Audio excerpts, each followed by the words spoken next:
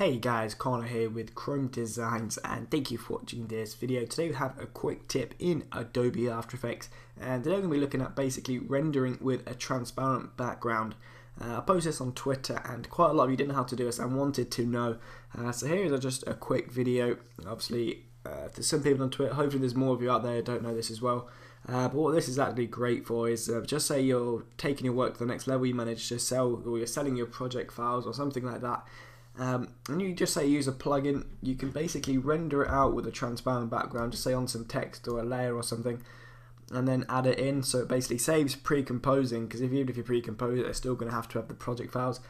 So it basically renders it without a black background, so it'll save you going to blackened screen and all that messy stuff, and even that would kind of mess it up. So anyway, we're going to be looking at creating a transparent background. I've just got the text flow in here, custom animation, and this is actually it on my boogie blob that I created, so it just comes in there as you can see. And so I'll go ahead and make a new composition just to show you guys. So a new composition, standard, I'm going to use 1920, that doesn't matter for this tutorial, but whatever you've got going, whatever you've got rocking on, 5 seconds is okay. And you see here, for me, it comes up straight away. So what did I do? Very simple. This little box down here next to active camera is called toggle transparency grid. Tick that on, tick that off. You've got a transparency grid, you've got a solid background. So obviously you want to have that ticked. Just say you create something like some text, just say, and I'll type in Chrome, put it in the middle-ish, and that can be it. In fact, now I'll animate it just a tad showy, just so you know it's actually working. So I'm going to be saving this as a .mov file, not a sequence, which can get messy again in project files. We're going to be sending this as .mov. So position, put on so and so position keyframe, and there. Whoa, drag it up or something. So it comes on the screen like so. Okay, so that's our animation done. All you want to do now is go to render settings, and you just add it to the render queue. Delete that top one that I just made for the example, and you want to mess with these settings just a little bit. Render settings, I keep everything the same on here. Make sure it's on best.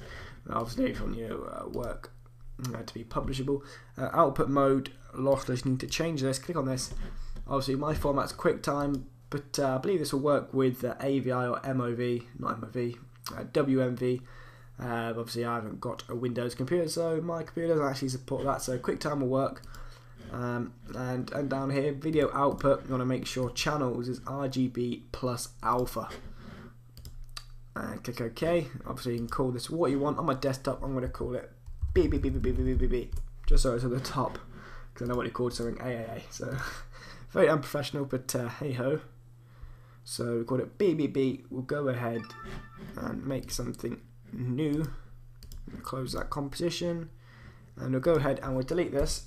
Oh no, yeah, there we are. So we've just got the boogie blob, and we'll delete it up here as well, so you can see we just got this background. So if we go and import it just to check that it's worked, we'll just go ahead, add it in, and I called it B. There we go. It's got a black background there, but never you fear, my friends, never you fear. And drag it on, and look at that.